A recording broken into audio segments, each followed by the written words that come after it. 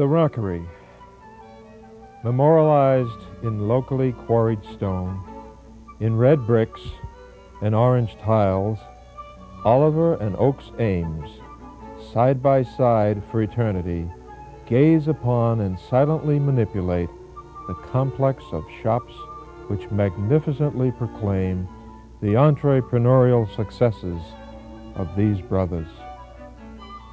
The rockery, the first and the most unusual design created by Frederick Law Olmsted in Easton, 1881, was by a commission given to that landscape architect by Oakes, Ainger Ames, and Governor Oliver Ames. The intent of the design was to be a Civil War monument and also to be a viewing point for the adjacent Oakes Ames Memorial Hall and Ames Free Library.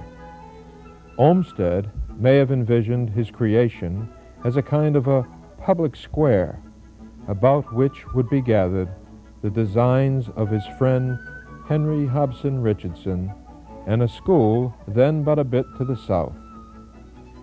The rockery, soon after the placement of the massive boulders which define it, and prior to any vegetative plantings, loomed as a fortress surrounded by the moats of Main Street, Lincoln Street, and Barrow Street. The natal rockery, with its walls of virgin and immense rocks, may not be greatly dissimilar to the exterior walls of the Gate Lodge at the Langwater Estate. The mover of the ice epoch willed to the Easton community an abundance of stony building material, some of it which was arranged for the wonder of an analysis by humankind. The rockery, with an archway running through it, that archway having as its functional assignment an easy departure from or access to Main Street and Lincoln Street, and its aesthetic assignment of echoing the Romanesque arches of the Richardson buildings, was and continues to be a portal, an imposing entrance. Here, many have delightfully viewed the panorama of the Ames monuments. Here, school children, on selected holidays, have brought and laid at the base of the giant flagpole their offerings of stones, symbolizing remembrance and recollection. Here many have swayed and tapped to the rhythms and the tunes of whole and half notes projecting from the bandshell. Here many have savored the joy of buttered and salted popcorn.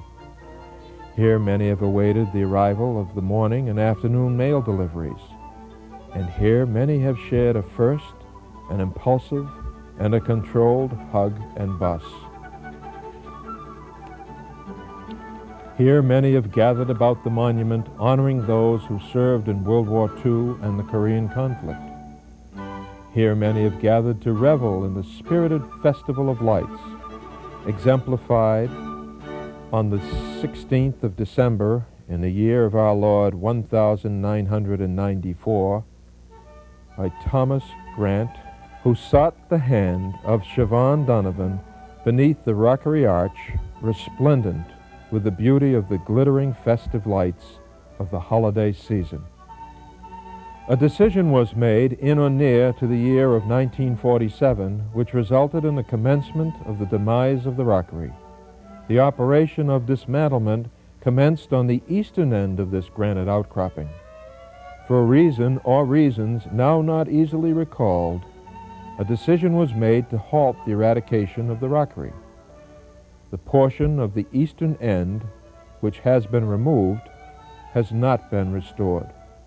In 1975, the year in which the town of Easton celebrated its bicentennial, one of the many proposals to highlight this celebration was the restoration of the partially deformed rockery.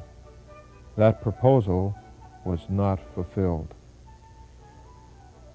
The decision to not remove the rockery was, for we who continue, a blessing. This portal of Easton continues in its function of providing a door, a gate, to the accumulated gifts which are personified by the rockery. The arch at the gate lodge. The knobby texture of the exterior walls of the gate lodge of the Langwater estate is simultaneously a toxin and a balm. The exterior walls of the gate lodge simultaneously sicken or soothe the seer. The healing and the common link of these extremes is the generous Romanesque arch, which is a renowned portal of Easton. Under the watchful eye of the squinting window just above the arch, time and people have passed to and fro. Sir Frederick L. Ames commissioned Mr. Henry Hobson Richardson in 1880 to design a gate lodge to be sited at the northern entrance of Langwater. The intent of Mr. Ames was that the new building would be a residence and not simply an outbuilding much subordinate to the main residence. In honoring the request of his client, the gate lodge developed into a two-story residence block to the west of the entrance lane and a single-level wintering house to the east of the entrance lane. The Romanesque arch served a number of needs of the architect.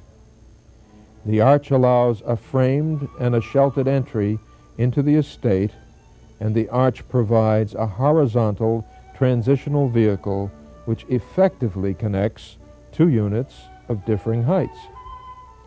The arch connects and visually melds the two distinct units into one entity.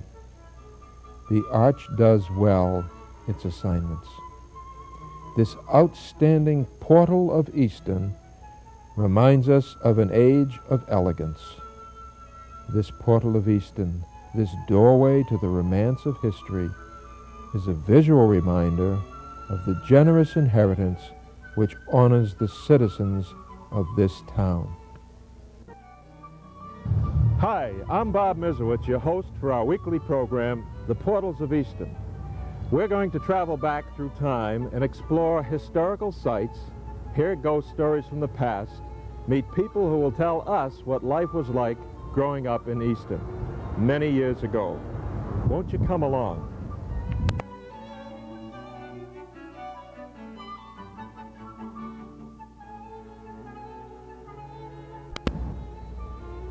In this journey, we're going to get acquainted with Ed Hands, teacher, historian, author of Easton's Neighborhoods.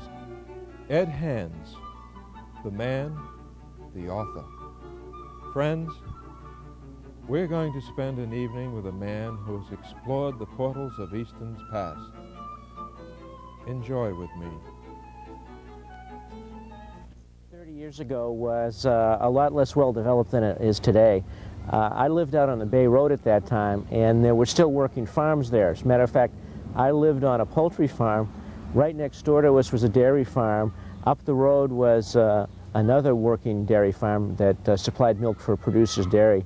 And it was kind of almost a 19th century existence. We'd ride up and down the road on our bikes and play football and baseball and fish in the summertime. And to me, looking back on it, doesn't seem much different than some of the people I read about at the turn of the century or earlier.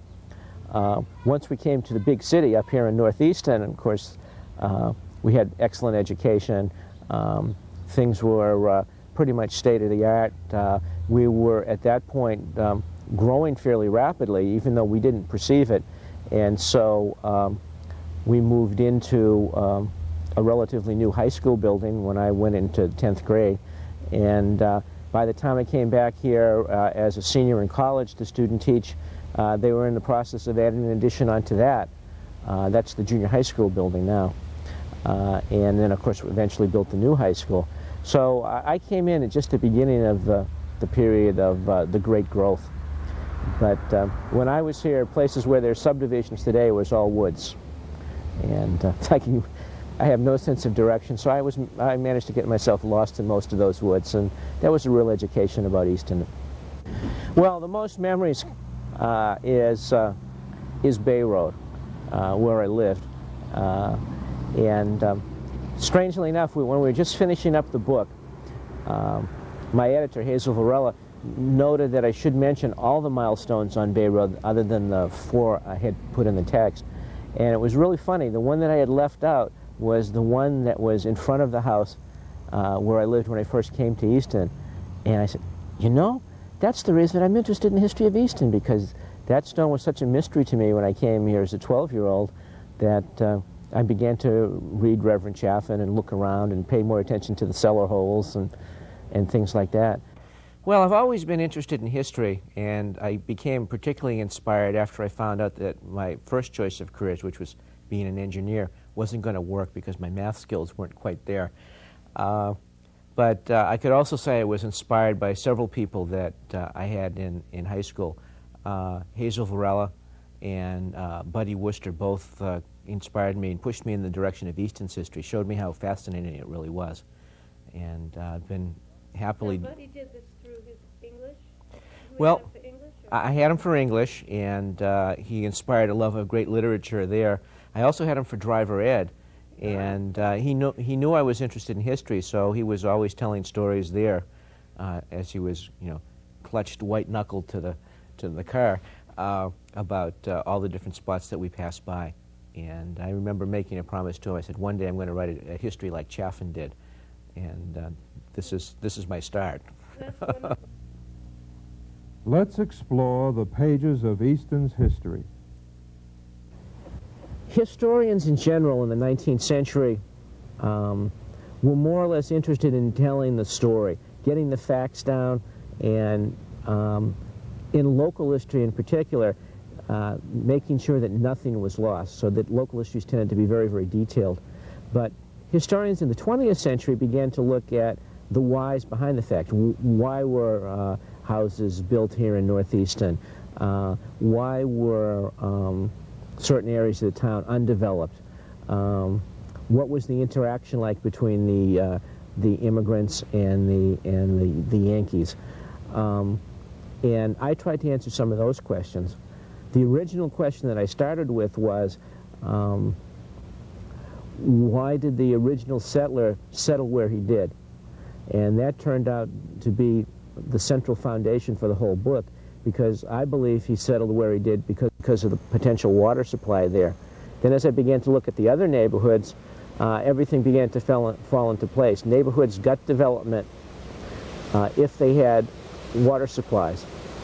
And Northeastern, with the best water power, became the largest and best developed of the neighborhoods.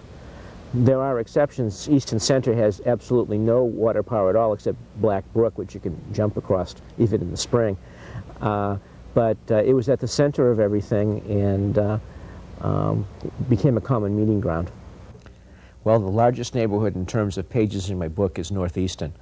Now, the folks down in Eastondale said, gee, we never wrote down our history because they told us it wasn't important, only Northeastern was important.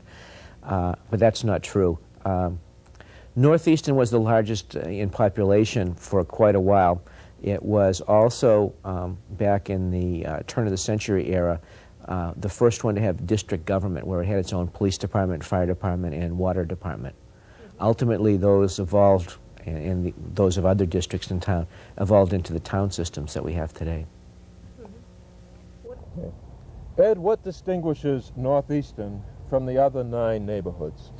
Well, in the 18th century, what distinguished North Easton was the tremendous power of the Queesit River, which drops about 30 feet as it passes through North Easton. That led to the development of the shovel company in the 19th century, because Oliver Ames was attracted by this source of power. Once the shovel company got here, North Easton took on the traits of an urban neighborhood, unlike all the others in Easton. Did vocations cause the development of the neighborhoods in any way? Yes. My thesis is that it was the water power along the 4 river systems in town that attracted the early settlers. Water power was an opportunity for industry. The neighborhoods that didn't have a stream running through it were developed later and were primarily agricultural.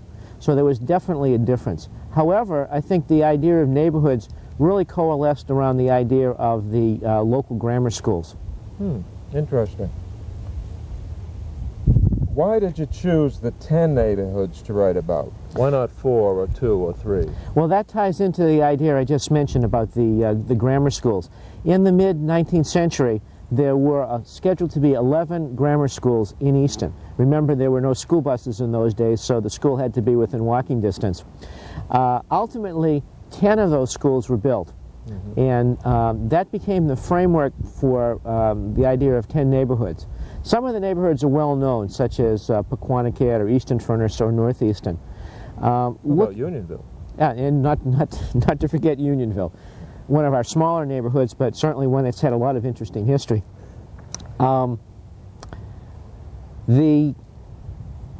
other neighborhoods, like the Haywood Pool neighborhood and the Howard neighborhood, once originally shared a school, but because the Howard neighborhood was primarily agricultural and the Haywood Pool neighborhood had a stronger mixture of part industry and part agriculture, I decided to make them separate neighborhoods. So it doesn't quite match the 10 grammar schools, but almost. And also makes for a longer book. That's right. All right. Well, I think Easton was an inventive town because of Yankee ingenuity, and I guess that also goes back to the cliche, necessity is the mother of invention. If you look at Easton in the late 18th century, you find out that the farmland had been pretty much divvied up among sons and grandsons to such an extent you really couldn't make a great living as a farmer.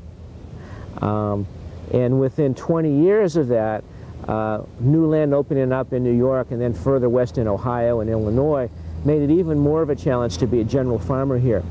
So a lot of sons took what was a relatively good education. You know, there's some great stories about how poor education here was in Easton. We once hired a crazy minister to be a school teacher. He failed as a minister because he gave sermons from sun up to sundown, only stopping when the sun went down, but I guess they found that useful in the teacher. Even though the education was kind of questionable compared to some more affluent communities, there was enough education here that people could seek out other ways of making a living than being a farmer. There was also that water power with grist mills and sawmills, and around 1800 it became apparent that water power could be used to turn machineries to make textiles, and then people began to think of other things like making nails with water power, making wire with water power, coming up with a whole line of inventions. So anybody that had an idea was free to try it, and unlike today when getting an idea to market might cost a few $1 million, if you could get $1,000 in capital, you could get started, and a number of people here in Easton did that. My favorite inventors are probably the Poole family of Easton, mainly because I've done a lot of research on them, along with a friend of mine, Bob Vogel, who is the leading collector of Poole memorabilia. And that's a real fascinating story because they were making precision mathematical instruments, surveying instruments, coming up with some designs on their own, and competing with the Europeans who had a several hundred-year head start and access to better tools and things like that. And they were able to sell successfully throughout most of the 19th century, meeting that competition. So that's a great success story. On the other hand, some of the textile people here were a great surprise to me. I knew, Easton is famous for its shovels, and I knew there were a lot of sawmills and grain mills and things like that around. But it was easy to forget that once upon a time there were a lot of little textile and thread factories in town. Some of these people, the Morse family in particular, were very inventive. One of the Morses even invented a lace-making machine. How do you think Easton has changed through the years? Well, from my perspective in writing the book, the boundaries of the neighborhoods have joined together. It's become more and more one town. Up until the 20th century, there were still heavy controversies between the various parts of town. And I think that is beginning to fade away, although every once in a while you hear about, well, our fire station isn't open and the northeastern one always is, things like that. But that's beginning to fade away as transportation and growth have made the town into more of one unit. Other changes are that it's gone from being a farming community to a community where there was a lot of industry. Don't forget that the Ames Shovel Company made 3/5 of the world's shovels at one time, to being a bedroom community where there's very little business. I shouldn't say business. There's quite a bit of business still, but there's very little industry. It's all commercial enterprises now. Right. Why do you think Easton is a unique community? Well, it's unique in several ways. From a historian's point of view, people saved things around here. The documentation of the 18th and 19th centuries is particularly good. There's a lot of material left around. It's also unique in that it had a huge industrial site, and yet it never had any labor strife. It was a community that was able to avoid the problems that plagued other industrial towns. It also kind of just grew. It wasn't a planned community, and it's fun to watch the different patterns of growth. Each neighborhood has a unique pattern of growth. Well, a favorite ghost story would be one that would make the hairs on the back of my neck stand up. I mean, some ghost stories don't do very much for me. There's a ghost story about people in a house and hearing rocks fall on their roof. And it doesn't scare me very much. Those kind of stories, you begin to look around for like rational explanations. But the Daniel Wheaton house has the one that makes the hairs on the back of my neck stand up. And it's a very harmless ghost, but it seems to be incredibly persistent. As a matter of fact, it may be more than one ghost. Many years ago, the Globe did an article on ghosts of New England, and they happened to have a motorist story. And this motorist was driving down Bay Road near the Wheaton house on a foggy night when he was forced to slow down because he saw a lantern ahead of him. It was an old-fashioned lantern. It wasn't a flashlight or anything like that. And as he slowed down, the beams of his headlights caught the lantern and the ghostly figure in white of a woman walking across from the barn to the main house. That's a nice story. But in doing research on the house, you begin to find out more about this ghost. One of the earlier occupants of the house reported seeing the ghost in the center window above the door, a woman in white staring out the window. Another person that lived in the house told the story of being in the house alone and hearing someone, she knows not who, whistling Yankee Doodle. So this one gives me the creeps because it seems to be the most definitive ghost in Easton. It's not one sighting, it's repeated sightings over a number of years by different people, and you wonder, maybe there is something to this. I had another interesting ghost story about a house nearby here, and it was told to me by a person who, over the phone, I never did get a chance to meet him, who had lived in Queeset House for a while, and he reported seeing ghostly figures there. A wizened old man who came into his room when he was kind of half asleep and stayed staring at him at the end of the bed for, he said, it seemed like hours he was there. And then he reported seeing a ghostly woman in 19th century, late 19th century maid's clothes, you know, high-necked blouse and with the long puffy sleeves, the typical housekeeper you see in these 19th century movies, dusting furniture.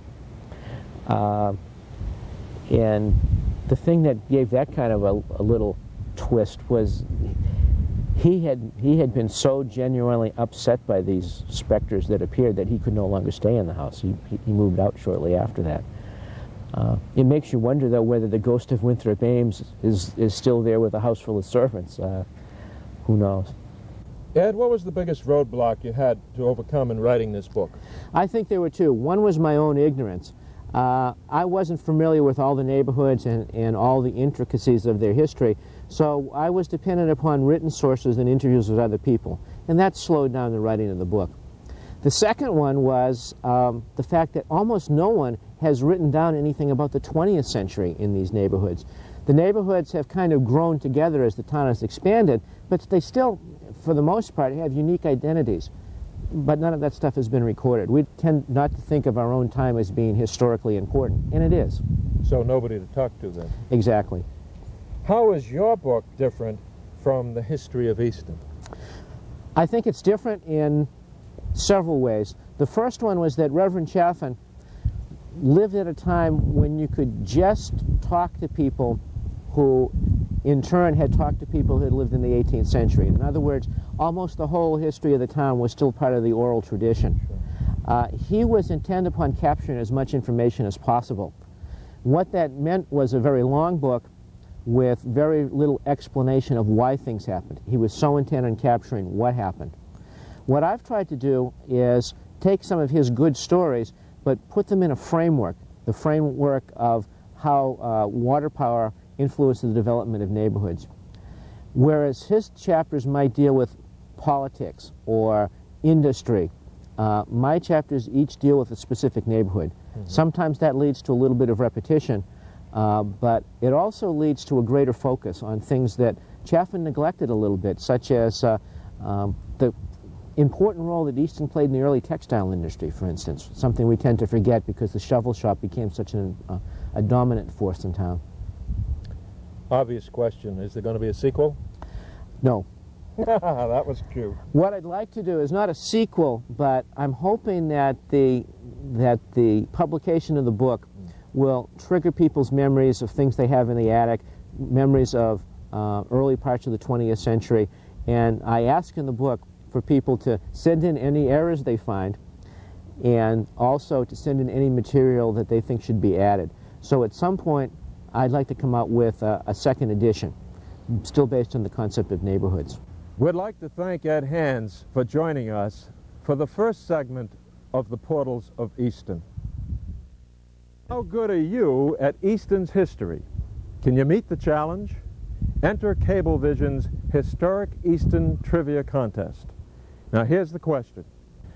What was on the street below the Rose Garden, which is now the road to Spring Hill Estates? Tricky question, remember. And your answer to David Andrews, in care of Continental Cablevision, 15A Plymouth Drive, Southeastern Massachusetts, 02375. Remember, the first person to send in the correct answer will be given this wonderful replica of an Ames shovel. These fine pewter shovels are available, by the way, at the Historical Society on the second Sunday of the month. The winner will be announced at the beginning of the next journey of Portals of Easton. We at Continental Cablevision hope you enjoyed your journey through the Portals of Easton today. Don't miss our next journey in the exciting series.